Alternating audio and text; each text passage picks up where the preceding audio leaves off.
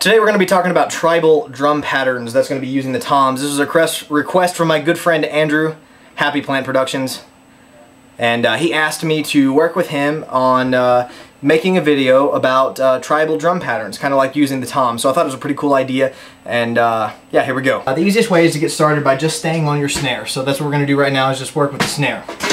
Alright, there's a specific rudiment that I've talked to you about before. It's a triplet pattern like this. It's just a right, left pattern.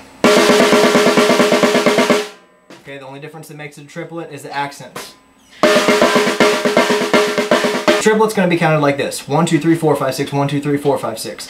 The actual accents are going to be on 1 and 4, just like always. Okay, so basically what I want you to be doing with your hands is a triplet pattern on the snare, just like I just showed you. And your bass is going to be playing a 4/4 pattern. Your bass is going to be playing like this: 1, 2, 3, 4, 1, 2, 3, 4.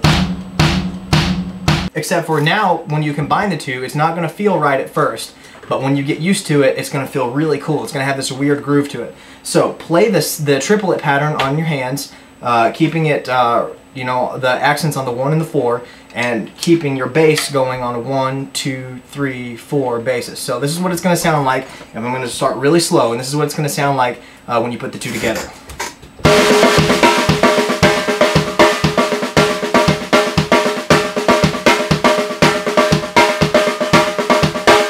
It's going to feel really weird at first, but once you get that down and you have that bass going on the 1 and 2 and 3 and 4 like that, and your accents on the 1 and the 4 with your hi-hat, with your snare counting on a totally different time signature, that starts you out for like a sort of a I don't know, tribal sort of drum roll sort of thing.